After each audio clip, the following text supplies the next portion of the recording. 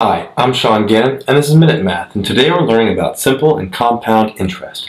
Find the total value of the investment after the time given. If I was given this problem,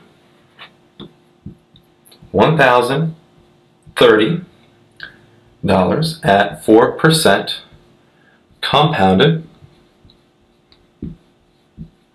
semi-annually for 2 years. Well, first thing, I want to find my missing variables, right? Extracting that from our problem. Now my principal, my initial amount, is 1,030. My rate as a decimal is 0.04.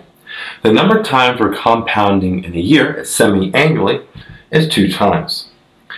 The number of years is 2. All right, so with that information, I just plug all of that into my formula. A equals my principal, 1,030, times 1 plus my interest rate as a decimal, 0.04, over the number of times we're compounding in a year, which is 2, raised to the power of that number 2, times the number of years, which is also 2. This gives us a final answer of $1,114.91. So quick recap, we're given $1,030 at 4% compounded semi-annually for 2 years. And we need to find the amount of the value of the investment after this time period, okay? Well, we used our compound interest formula, we found the missing variables, and we plugged that in to get